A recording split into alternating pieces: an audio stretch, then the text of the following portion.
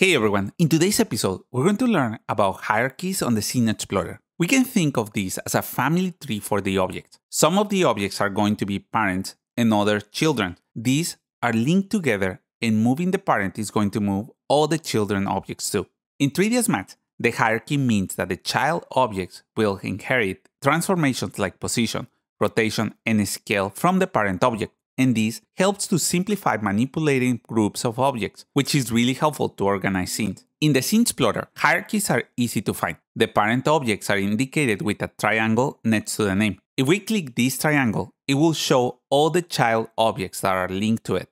For this example, let's select this chair group. We can see that there are multiple child objects, like cushions and frames. Selecting the group highlights all the members in the viewport, even though they appear unselected in the Scene Explorer. What this means is that while the group is selected, the individual child objects are not directly active. Groups are different from other objects. They act as a single unit, even though they consist of multiple elements. For example, if we select a single member of the group, we can see how the entire group is selected and not the individual objects.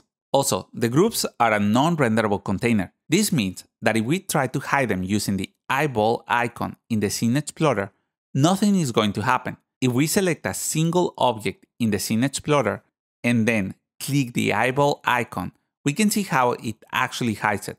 Freezing, which is the snowflake icon, works in the same way, and this can help us to lock the objects so we don't select them by accident.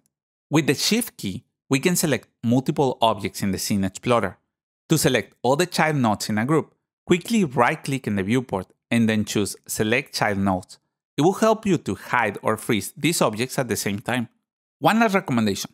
In the Scene Explorer menu, under Display, turn on Auto Expand to Selection. With this enabled, anytime you select an object, the Scene Explorer will automatically show and open the whole family tree, which is fantastic for big scenes. That's the basics of working with object families in the Scene Explorer.